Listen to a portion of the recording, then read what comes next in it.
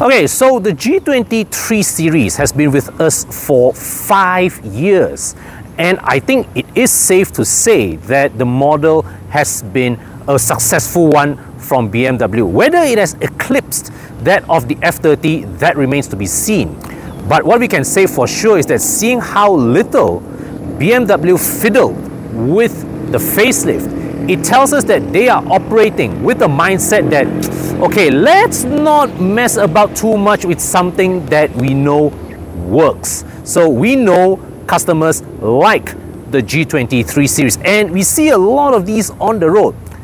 It's just that every time when I see a G20, and particularly the 330i M Sport, I always find myself asking this one question: how the hell do you tahan the ride?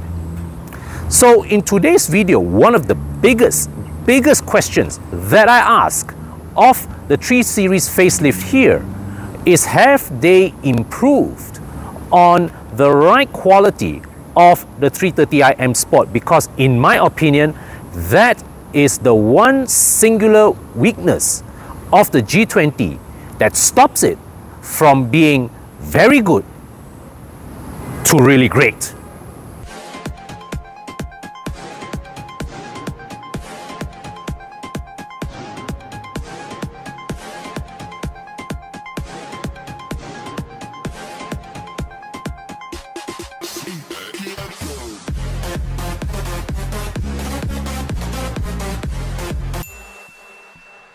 Okay, so let's start from the back. There seem to be very minimal changes that were implemented here. The tail lights in particular seem no different from the pre-facelift model, and this is quite unusual practice from BMW. Usually when they facelift one of their cars, the tail lights is one of the first areas where they will make some changes to give that differentiation between the pre and post facelift models. But here in this G20 facelift, from what I can see, it looks exactly like the pre-facelift car. But nevertheless, the red illumination area here, the way it bulges out to give that three-dimensional effect, I think that is a design element that has worked very well for the G20, and BMW has been wise to preserve this element.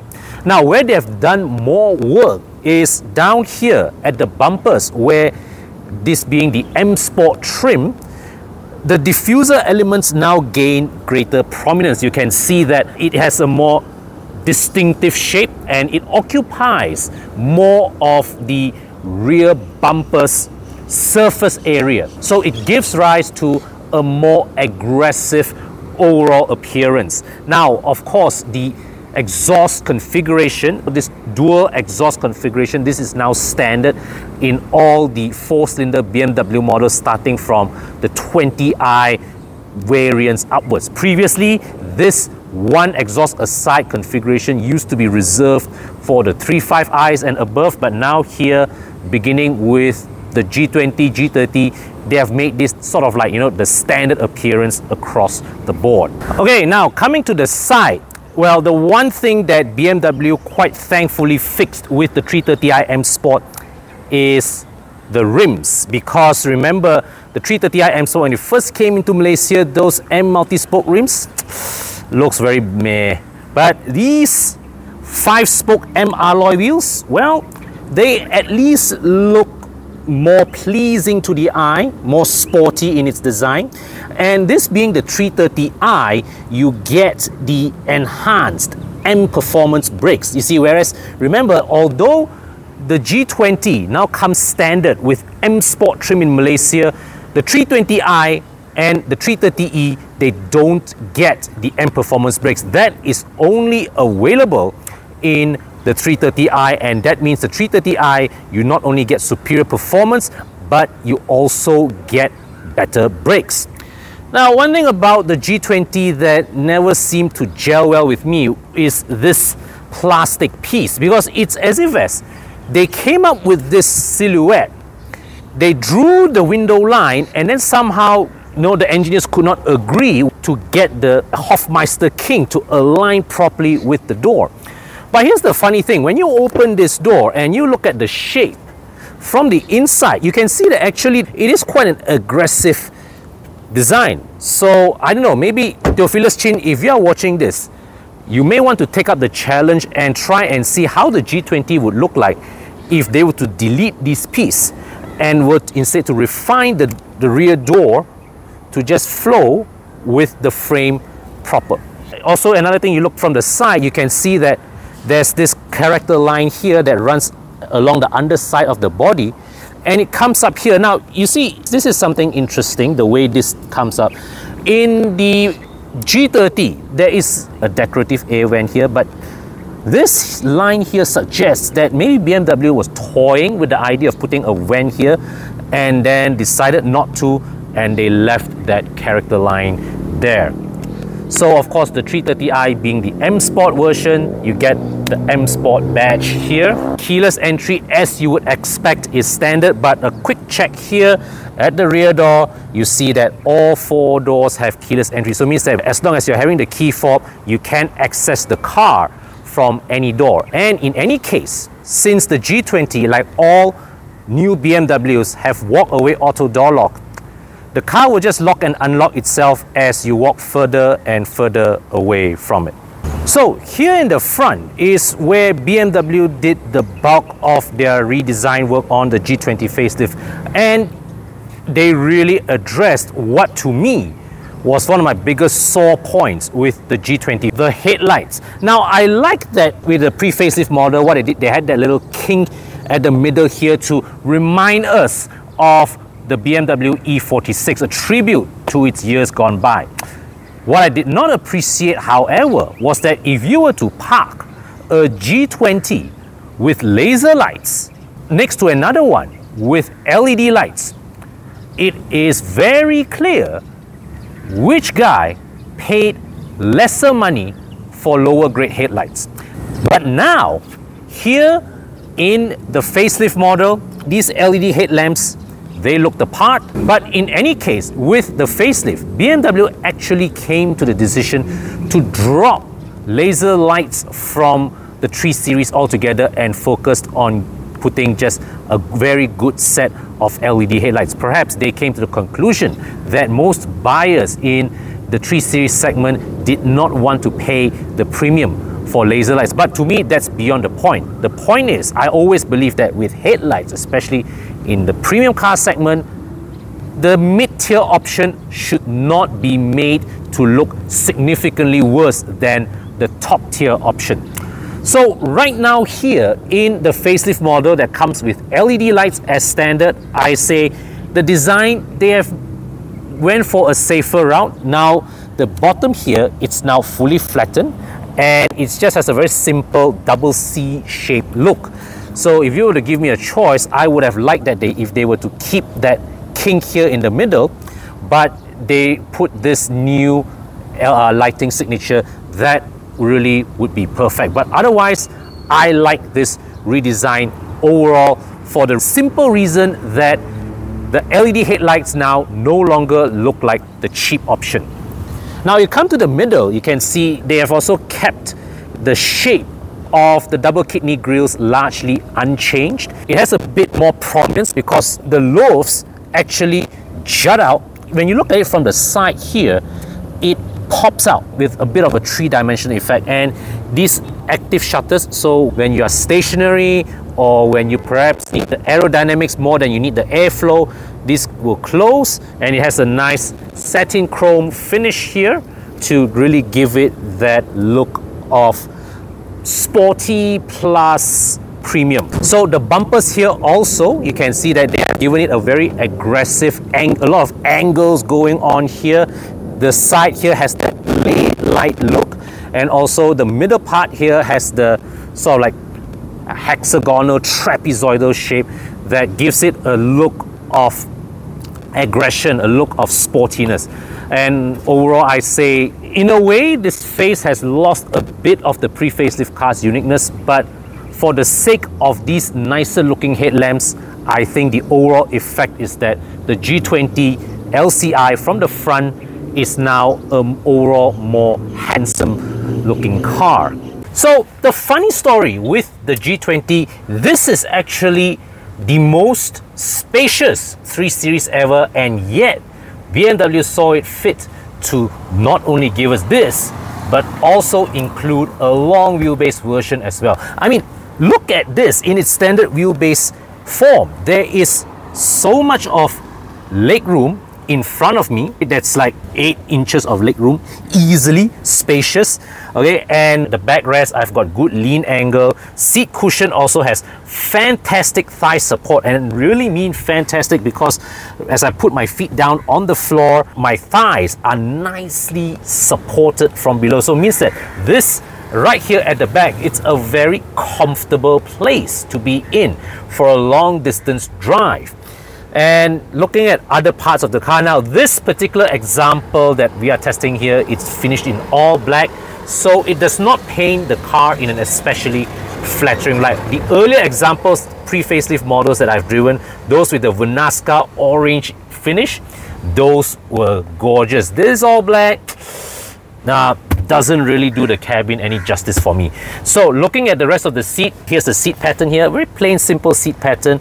Isofix mounts here, so this is a hinged lid showing the Isofix mounts. And now, as I mentioned earlier, the seats have split folding. The middle passenger belt is mounted on the parcel shelf, so we have the need for a secondary buckle as well, alongside the main buckle here in order to buckle the middle passenger. Armrest down here with lidded cup holders. Okay, and here rear aircon vents, so you got 2 USB-C ports here, and also rear zone climate control. Both seats have netted pockets, and the door card here, you've got this nice satin chrome trim pattern, and here as well, so nice geometric shapes going on here. But once again, quite a waste that the door card does not have a contrast trim. But otherwise, you know, overall good selection of materials here. Here's soft touch. Even down here as well, slightly harder, but it's still not a nasty grade of plastics. It's still softish kind of touch. And the door pocket here, there's this angled slot here for you to throw your bottle in, and also at the back here, this space also offers plenty of storage. So now we head to the front. So let's get things started up front here. Now, this is where things get a little controversial, don't they? So this is new generation BMW. This is 5 years ago BMW. And here's the thing, the reality is that the G20 was a product of the previous decade, and now it is being facelifted for the 2020s.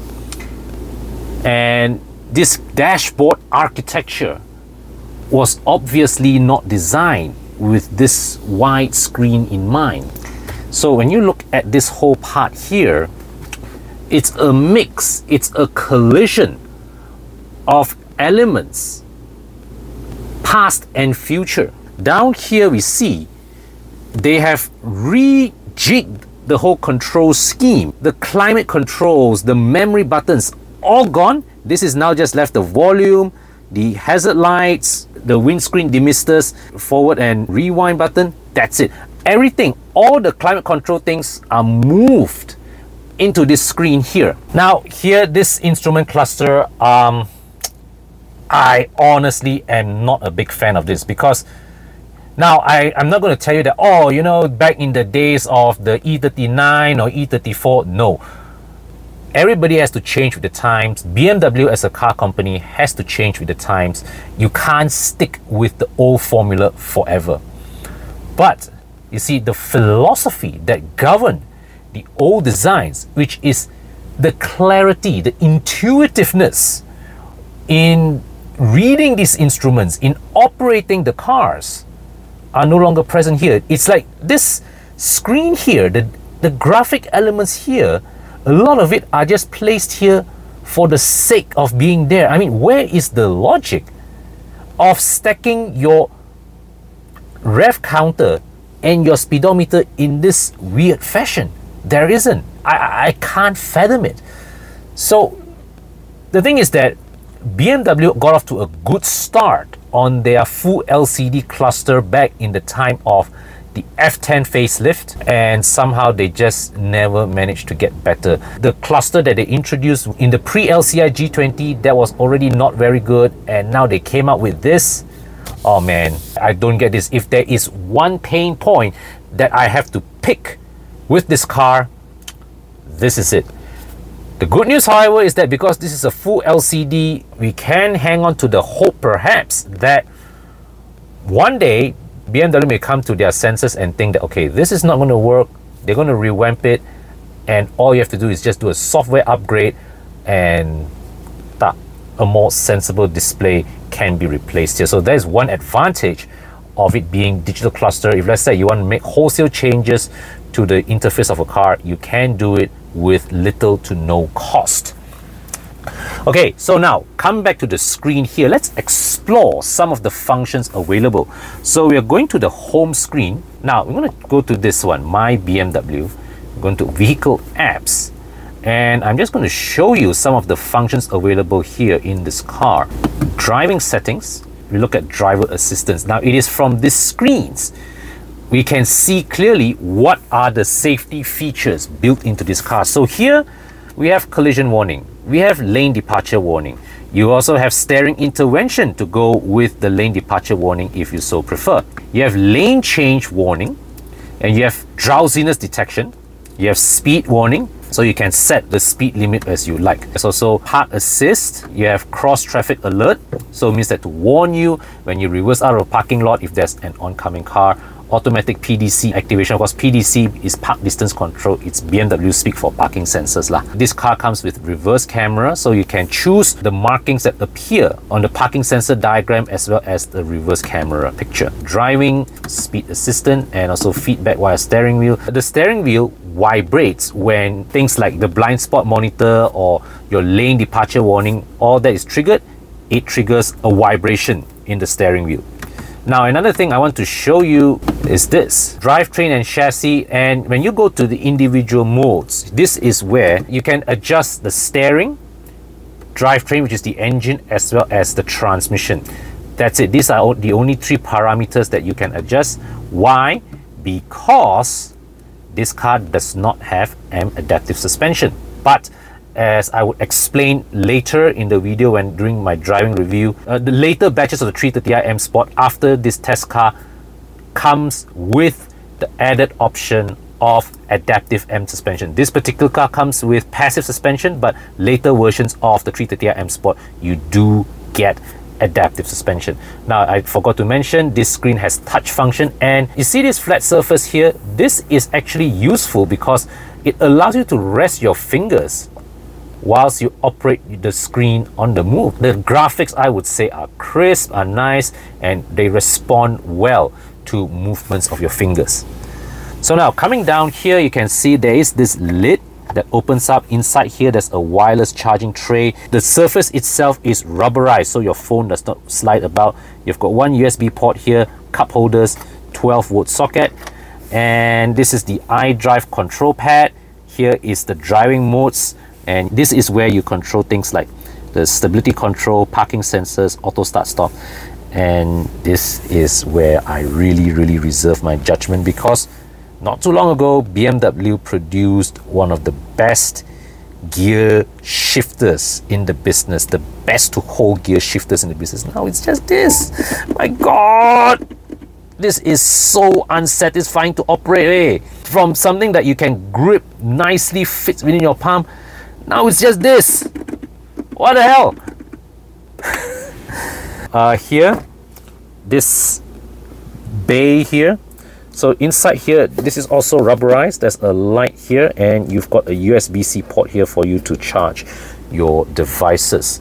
Since we are here, just to show you, the reverse camera gives nice crisp graphics. So you've got the markings here. You don't have 360-degree camera, but that's fine. What you do have here is that you have this diagram to additionally show you the readings from the parking sensors. Overall, this dashboard, this whole dashboard architecture here, I would say it's solid.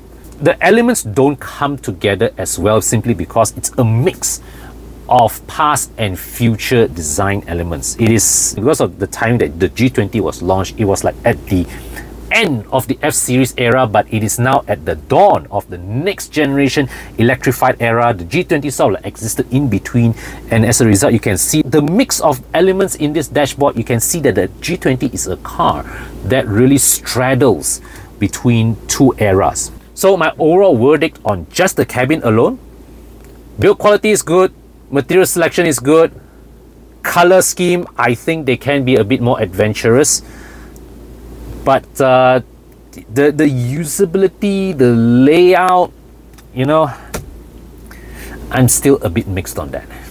This video is brought to you by Evo Club Car Wash. Our motto is service and solutions. You can bring your car to us for deep cleaning, shining, full-on restoration, or just a regular wash. Whatever it is you need help sorting out on your car, we are more than happy to assist. To get in touch with us, drop us a line on Facebook, Instagram, or WhatsApp us on the number on your screen now.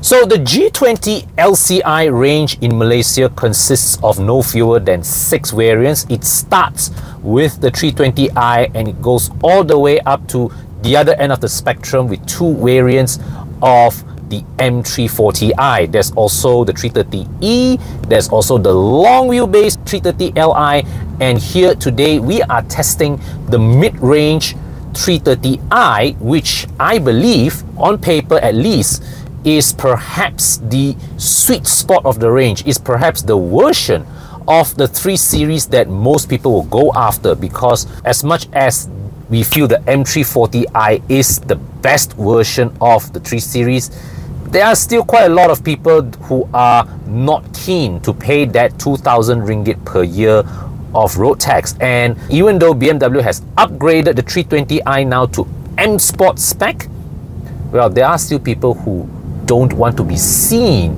speccing the lowest variant of the range, and there's also the worry of plug-in hybrids, yada yada yada. So the 330i really is the best of all world's options, except that based on our experience with the pre-facelift model, the 330i has one very big caveat, and that is the M Sport suspension. You see, when we tested the pre-facelift 330i for the very first time, and that was at that time BMW launched the G20 with only that one variant, we found that, wow, firstly, performance was fantastic. This B48 engine really pulls like it is the end of the world. But the biggest shock that we got was really shocking. The ride was anywhere, depending on your choice of words. You can call it stiff, you can call it firm, you can call it a bit harsh, some would say terrible, but basically it felt more like a Civic FD2R than a BMW 3 Series. And remember, that's a bit of a problem, because the 3 Series today, for many of its buyers, is a primary car, or in some cases maybe even that person's only car. So when you give it a harsh ride, it makes the car a tiresome preposition to be used as a day-to-day driver, and that is a problem. Now, I know from experience that with later batches of the 330i, BMW progressively softened the suspension setup by small margins, but they softened it, they made it more comfortable. I experienced this firsthand because one of my customers actually kindly asked me to take his car for a spin and give him my opinions, and I can tell you from that drive, it did feel that BMW improved the ride. And what did that tell us? It means that BMW themselves knew that with the original setup of the 330i M Sport, they went too far in dialing the stiffness and sportiness of the suspension. So when they introduced this 330 LCI, even though on the spec sheet it showed that the car is sitting on passive M Sport suspension, I had a little bit of hope in me that they know of the complaints with the pre-LCI suspension, and they would have done the necessary to address it. Well, I can tell you from my experience driving this car thus far, they have made it more comfortable. They have softened the sharp edges of the ride. But have they done enough to make it a genuinely comfortable car? Well, no. You see, they have softened the edges, but fact remains, when you go over undulations, you go over ripples, the suspension still transmits a large amount of the harshnesses from the surface to the cabin. So even though this ride quality right now is more bearable than the pre-facelift model, you still have to brace yourself for quite a busy ride when you're going over less than perfect terrain. So it's improved, but not by the margins that we were hoping for. So this puts into perspective one thing. Now, when this 330i LCI was launched, it was priced at 317,800 ringgit, 317. Then BMW revised the pricing upwards to 319,319, an additional 2,000 ringgit, but with one crucial adjustment. The car now gets adaptive M suspension, and that changes the equation completely. Now, the test car that I am reviewing here, this one comes still with the passive suspension, and therefore whatever verdict that I can deliver to you with regards to the car on adaptive M suspension is conjectural at best. But if I am to base it on my experience with the pre-facelift M340i, then I can quite safely say the 2,000 ringgit premium to upgrade from this to the M adaptive suspension, it's worth every penny. I mean, think of it this way, it's less than a month of your car installments, and you get a significantly better ride. You get a car that I would say overall is a much more complete package. You see, because the thing is this, the ride quality aside, everything else about the 330i is just perfect. This car just ticks all the boxes that you would want from a premium compact car. You see, the engine is powerful enough. I mean, yeah, the old-fashioned amongst us will still talk BMW 6-cylinder, but if you evaluate it purely from an objective point of view, this B48 engine delivers all the punch you need for day-to-day driving. It is fast enough in any occasion you can think of on road. It is fuel efficient enough. It even sounds nice. So in every objectively measurable way, this 30i engine is really all the engine you need in a modern premium luxury car. It is, make no mistake, this engine is a big quantum leap over the N20 engine it replaces. Because think about this, BMW never saw fit to put the N20 in the 7 Series, but the B48 engine, this is the first 4-cylinder engine ever to power a 7 Series. It is the first 4-cylinder engine ever to power a Toyota Supra. So this engine really is creme de la creme in the world of 2-liter turbos. Size-wise, yes, people say that the new G20 now is as big as a 5 Series from the past. It's true, but look at it this way, it means that this is now a car that you can use for really all occasions. This is now a car with enough space to qualify as a proper family car. You can use this for your business setting, your personal setting, for your weekend genting runs, any occasion. the 3 Series is there. It is ready to spring into action and serve your needs. It will serve your most mundane of needs. It will serve your most exciting of needs. This, I would argue, is perhaps the most capable, most talented, most all-rounded 3 Series of all time. And I mean all time. You go back to the E21, E30, E36, E46, E90, F30. The G20 here, this is the best all-rounder ever in the 3 Series lineage. So the verdict on the G20 LCI, well, styling wise, I think BMW has done a good job. This new car looks, in my opinion, from the outside more handsome than the predecessor.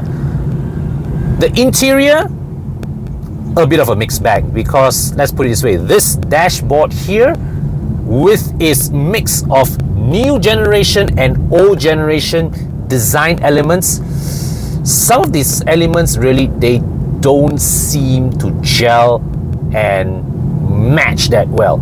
So that's a bit of a mixed bag, because there are some elements here that are being shoehorned into a dashboard that was not designed to accommodate it in the first place. And the driving experience, judging from the 330i alone, we have not experienced the other variants, but from the 330i alone, they have made improvements to the ride comfort in the context of the passive M suspension experience in this test car. Not by enough of a margin, but if the M adaptive suspension is what we expect it is, that 2,000 ringgit price increase over the version that I'm testing here, that gap is well earned, and really it's a no-brainer to pay for it. It is an absolute no-brainer to pay for it.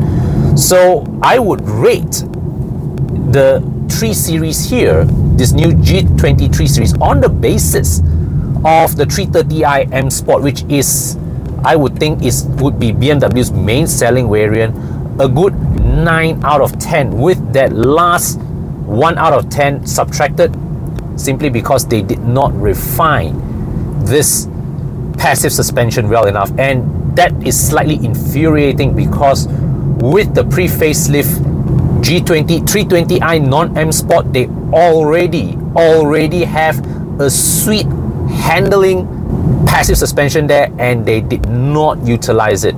But that aside, minor complaint, and I think if you are shopping for the G20 3 Series, this remains a highly compelling option in its market segment. I have not personally experienced the Mercedes C-Class to conclusively say it's the best, but the 3 Series here definitely remains as good as it ever was. This is no doubt the best 3 Series of all time. It will be best, of course, if you can go straight for the M340i, but if you don't have the appetite for that 3-litre engine, well, this 330i here will, I believe, serve the needs of many of you. Just pay that 2,000 ringgit extra for the adaptive M suspension, or if you're already on a unit with this passive suspension, consider going with non-run flat tires. So that's it from me today. If you enjoyed this video, really appreciate it. Give me a thumbs up.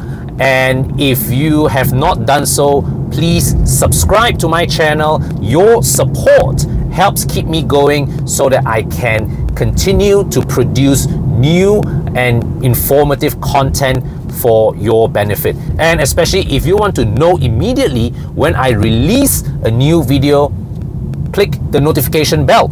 And of course, do also check out the channels of my other Horizon team members as well.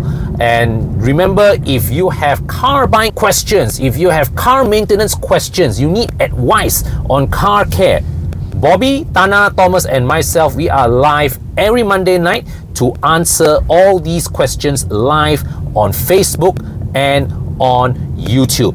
So also, and of course, if you need your cars clean or detailed or polished, hit us up, Evo Club Car Wash. Here are our contact details. Get in touch with our team and find out what are the latest offers and promotions, or how we can assist you with the care and cleaning up of your car. So that's it from me today. Until my next video, take care, stay safe, and I will see you soon.